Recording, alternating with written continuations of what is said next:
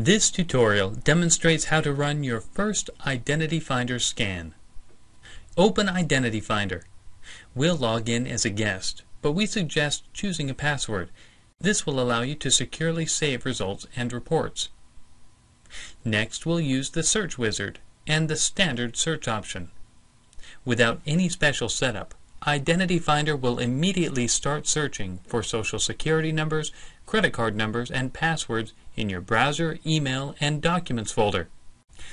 Using file type specific search engines and powerful validation algorithms, Identity Finder's AnyFind technology intelligently searches email, your browsers, Office documents, PDF files, and other file types for sensitive personal information.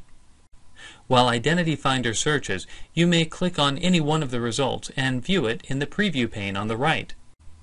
Identity Finder will scan PCs, Macs, network drives, Exchange servers, removable drives, websites, databases, and Windows shadow volumes.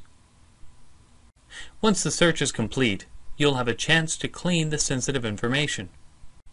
We recommend securing Firefox passwords with a master password, or shredding them. Identity Finder enables you to permanently erase files using the Department of Defense's 5220-22.m deletion standard to ensure that data cannot be recovered using software-based forensic tools. Identity Finder will also scrub or redact sensitive information from Office and text documents, removing Social Security numbers and replacing them with X's.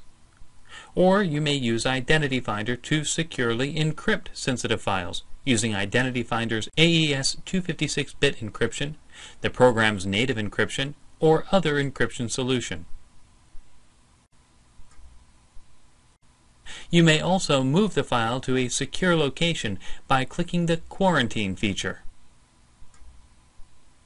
If you need more time to remediate all matches, you may save the results in a secure IDF file.